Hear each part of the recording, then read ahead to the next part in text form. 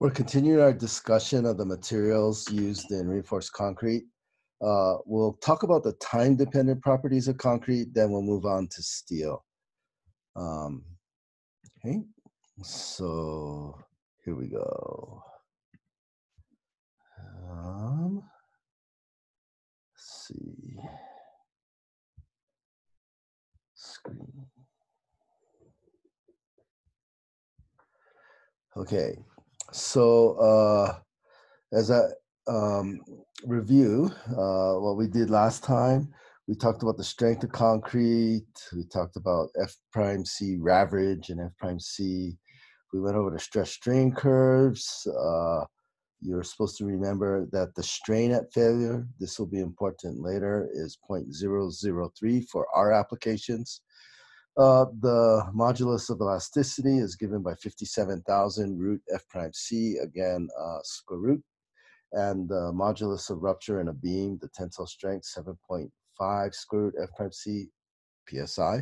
And the split cylinder strength, 6.7 square root F prime C. Okay, so for this little part of the lecture, or this little lecture on materials, we're going to talk about long-term loading. Okay, and what that involves is creep, shrinkage, and change due to temperature. And we'll talk about reinforcement, the type of steel that goes into reinforced concrete, and to get you ready for 40 to 65, I believe, or 85, I can't remember, but the pre-stressed concrete class, we'll talk about pre-stressing steel a little bit. Okay, so this is kind of interesting. The apparent strength of concrete goes up, or the strength of concrete goes up depending on how long you take to load it. And so, our test in the lab was about 4 minutes, minute to 4 minute, and this is the strength you would get. Okay, so if you took 1 hour to load it, uh, it'll be that much. That's what we're dividing everything by the hour loading, 1 day. And if you take 100 days to load, that it looks something like that. So I had a couple of research experiences where I actually had a guy from the military. He was at the Waterways Experiment Station, Corps of Engineers, and he wanted to know the strength of concrete when you loaded it in milliseconds. And so obviously it has something to do with blowing up concrete. We never finished that experiment, very unfortunately, while he was a student. He passed away of a heart attack. And then another experience I had with this was we were entering a concrete cube strength competition. So every university brought their cubes and we're testing them. And there were so many cubes to test. I forgot where we were, I think UCLA. What they did was they increased the loading rate as fast as they could so they could break all the specimens.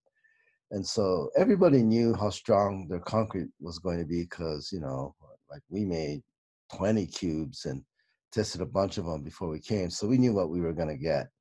And so we go to break our cube and like, oh, it was a lot higher than we thought.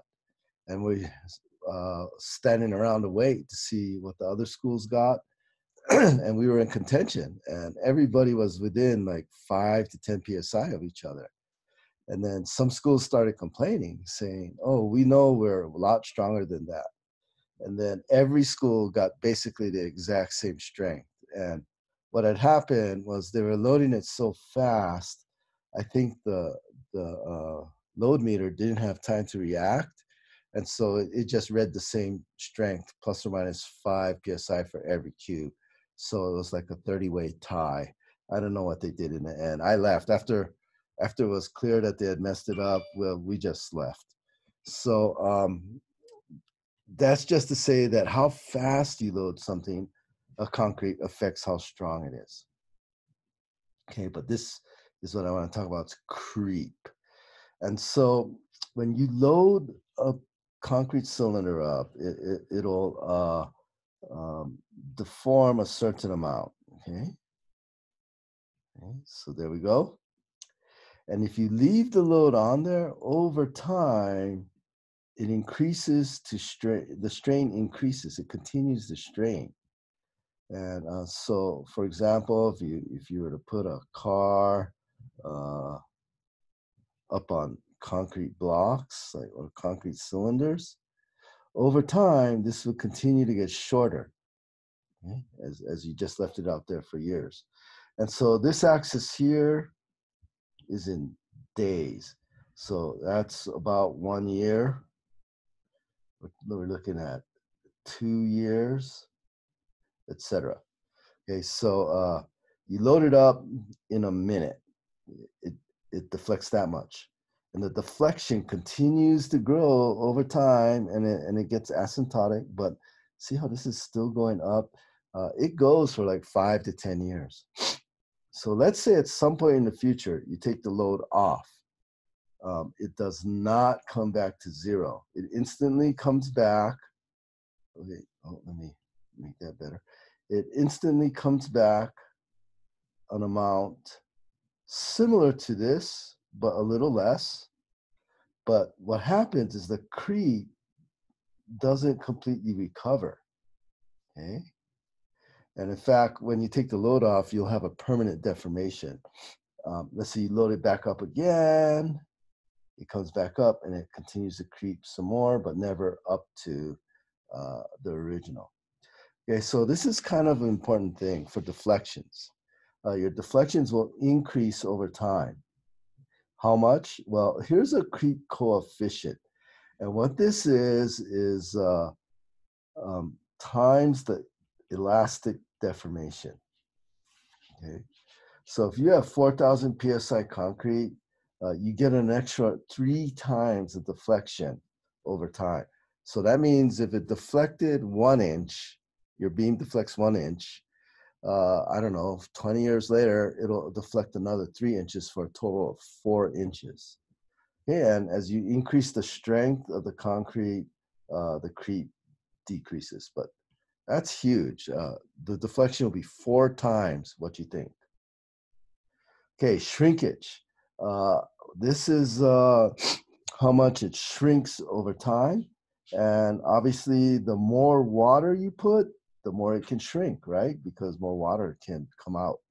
Okay, and this is the strain in 001, depending on how much water you put in. Okay, and then the shrinkage ratio depends on how much aggregate you have in there, because rocks, the aggregate, the coarse aggregate doesn't shrink. It's just the cement paste that's shrinking. Okay, so depending on how much percentage aggregate you have, whatever the shrinkage of the paste was here, you multiply that by this factor here. The key thing is the more water and less coarse aggregate you have in your concrete, the more it will shrink. Okay, temperature. The change in length, you know, if you heat something, it gets longer. If you cool something, it gets shorter. The strain is thermal coefficient alpha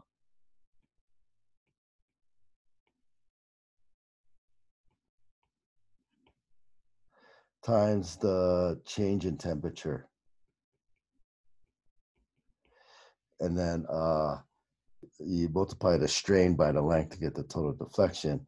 And so this is a key thing. It's in strain per degree Fahrenheit, and it's 6 times 10 to the minus 6.